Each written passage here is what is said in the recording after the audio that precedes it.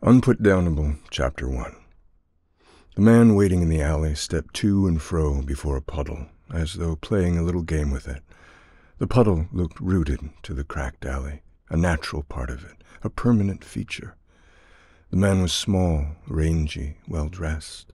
The sheet of his face caught all the light, as though lacking features to cast shadows. He peered into the puddle and then stepped back swiftly from it. A game he probably played as a boy. Grew up on a farm, I jot down. I was in the Crystal Ball Cafe with a mostly clear view down the alley. There was indeed a crystal ball on the wooden counter.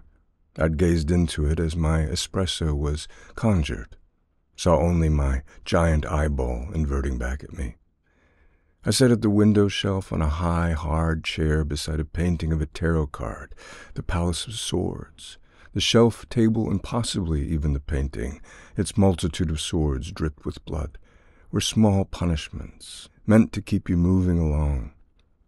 But I would be staying for a bit, because I was writing my novel, with a very expensive fountain pen, in a very expensive leather-bound journal, on a very small table, on a very high chair, next to far too many bloody swords. I looked exactly like what I was, a rich pretender. I don't mind. That's my look, I suppose. For the last couple weeks, you could say, I was trying to be a novelist, seeing if I was one, if there was any promising clue that I might become one, given time and effort. I suppose I was hoping to stumble upon a good phrase or two, or fall into the exquisite maelstrom of a well-observed paragraph, or even suddenly find that I'd accidentally, somehow, written a complete novel without even knowing it. Allison assured me she'd tell me if I had what it took or not. She already seemed to know the answer. I had more or less been writing down everything I saw, making a pile of sticks and branches in the creamy white pages of my notebook. Phrases and sentences and descriptions, things like the little man in the alley and how he didn't have a face, or the permanent puddle. But there was no story yet. It was all just a jumble of stuff I'd tossed in my cart at the grocery store. If I still shopped, that is. Allison shops for me now, and has done for the last decade. She has a tremendous crush on me, Allison. Used to, at least. It's a playful thing between us now, one of our little games. Makes me feel good. Who doesn't like feeling good? Actually, I'm not sure Allison does. But she's not normal. She is young and beautiful, and I'm old and rich. We get on like a brand-new doorknob and an old skeleton key. Well, that's something I wrote down, about us. Almost something. One of my attempts. I'm the old key, if you wondered. The interesting thing is that a lot of the things I write are promising and not at the same time. I find that confusing, sort of good and bad simultaneously. Frustrating evidence is what it is. But I'm rich in a silly way, rich in a lost way, almost rich in a poor way, if that can be said.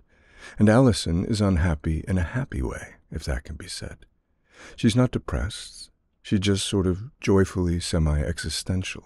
She's not a fan of the whole wide world. She's moved a bit beyond care, I suppose is what I mean.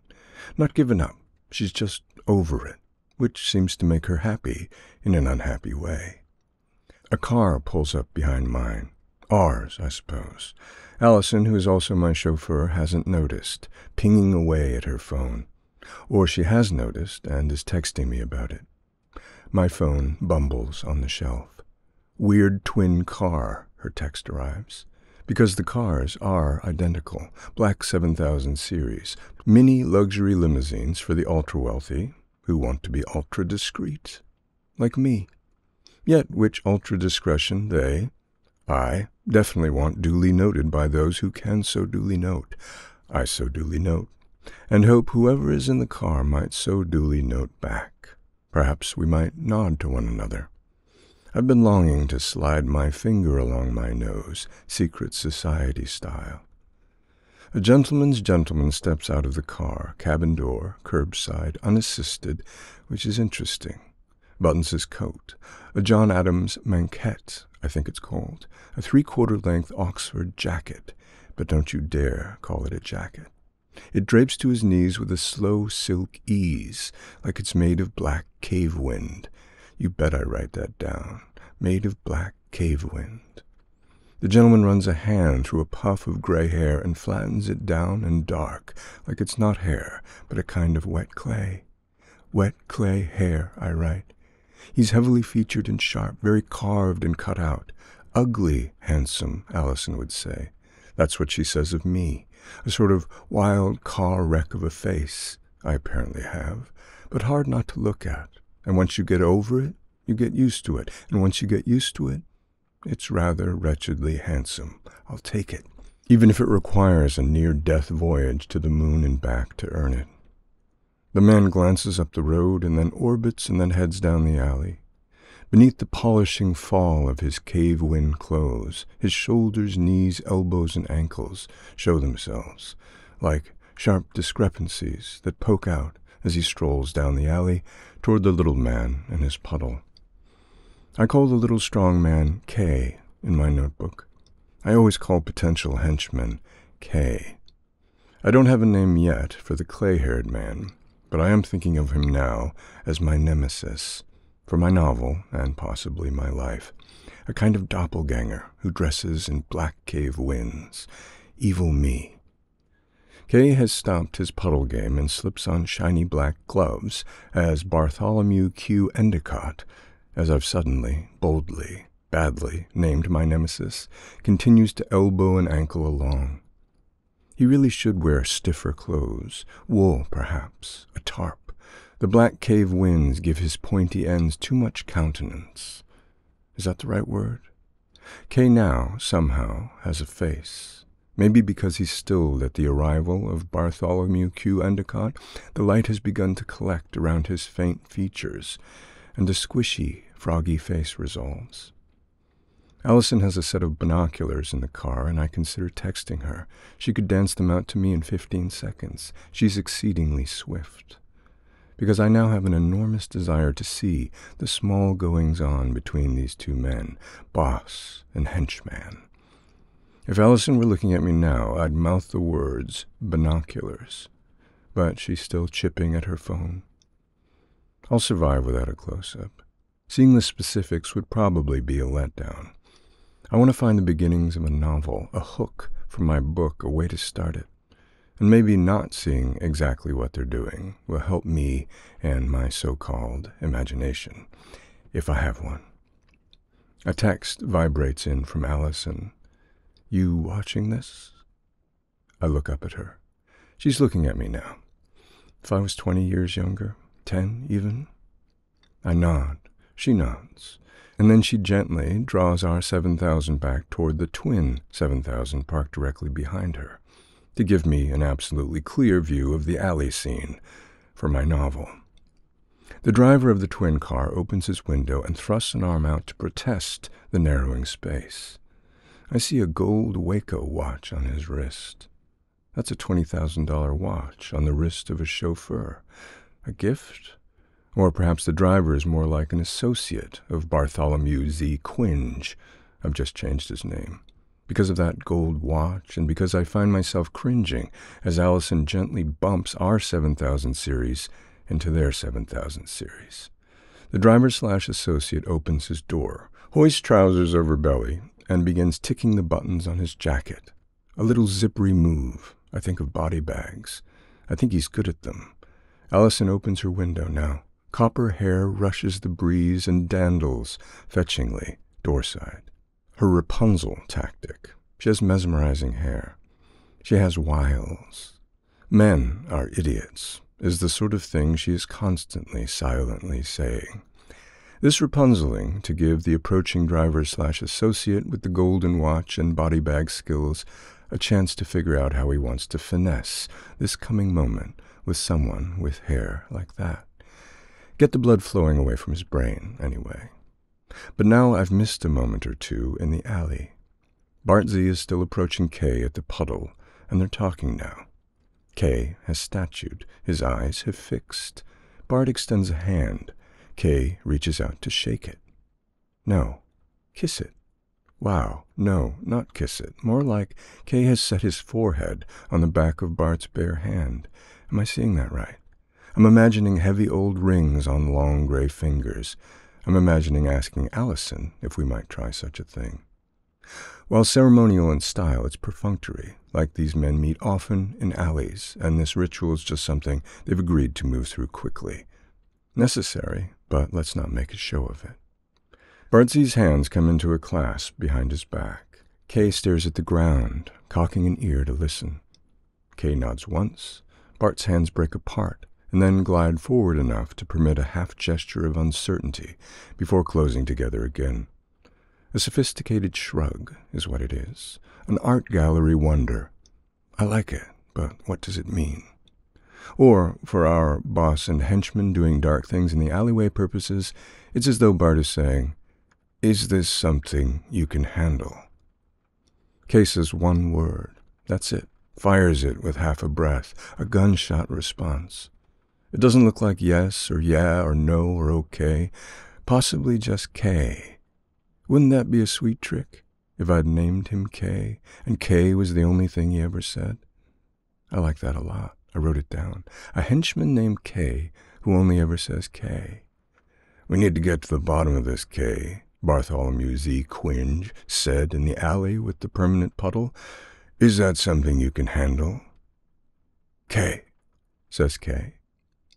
And Kay is suddenly off, and I stop writing. He's field-stepping toward the far end of the alley, toward the green expanse of parkway beyond.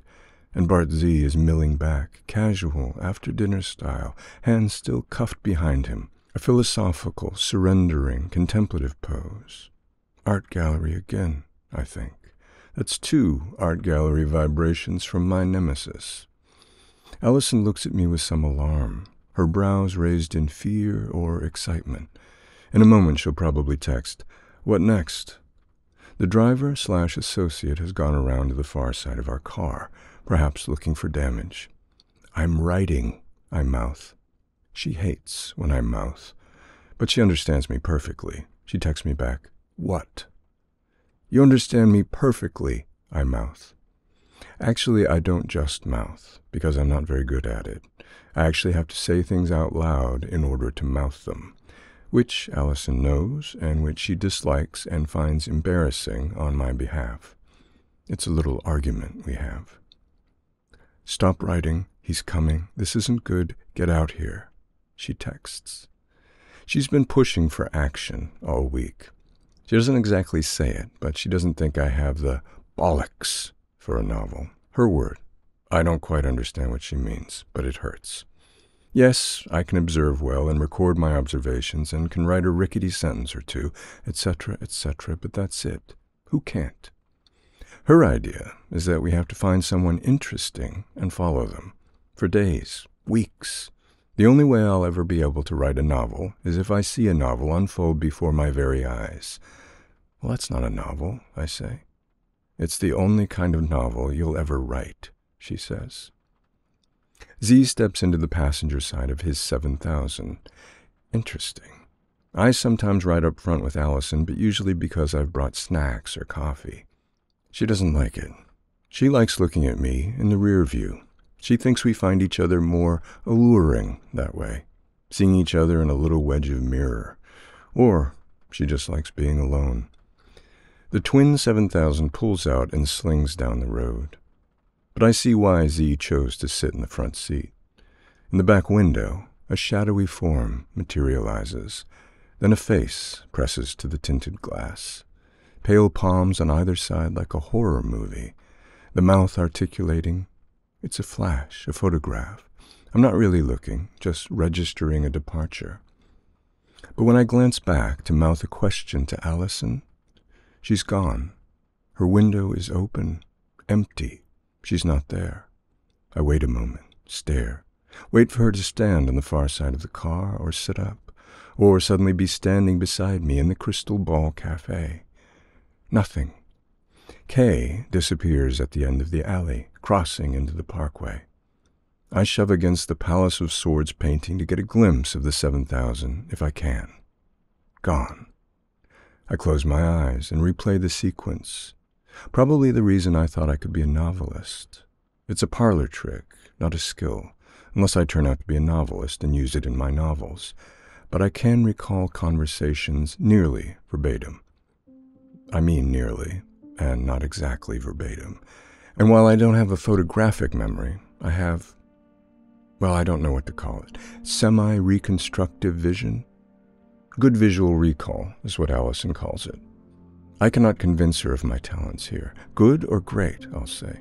Good, she says, above average. She worries I'll get an inflated sense of myself, perhaps. Perhaps because I already have an inflated sense of myself. But I want an inflated sense of myself. That's the whole point, I like to say. But I can see things pretty well after the fact, pretty clearly.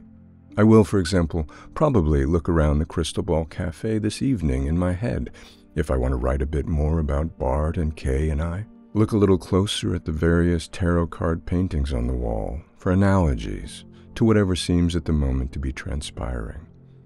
I absorb is probably the best way to put it. I watch the car pull away in my head, and then again, watch the face and hands pressed to the dark window. It's Allison, her lips mouthing two words. Follow Kay.